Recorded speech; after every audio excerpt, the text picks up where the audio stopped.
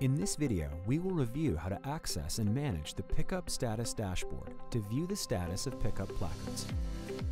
Start by logging in to ups.com and then go to Quantum View.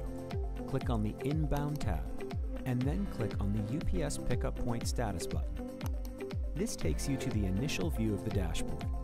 When you first start, the screen is blank because there are no pickup points being monitored yet. There are two ways to add pickup points. They can be added individually by entering the 9-digit pickup point ID. Click the Search button, select your placard, and click Save. Alternatively, you can upload multiple placards using a CSV file.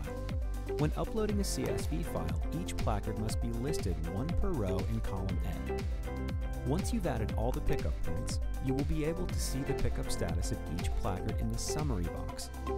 You can see when a pickup is scheduled and whether UPS has made a pickup. These statuses get updated in near real time after the driver completes the stop. Another feature of the dashboard is the ability to customize your view.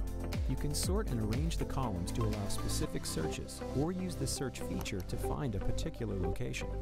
You can also modify the date up to 7 business days prior to the current date to view historical information. Now you can leverage the Pickup Status dashboard to view the status of your placards. Thanks for your time.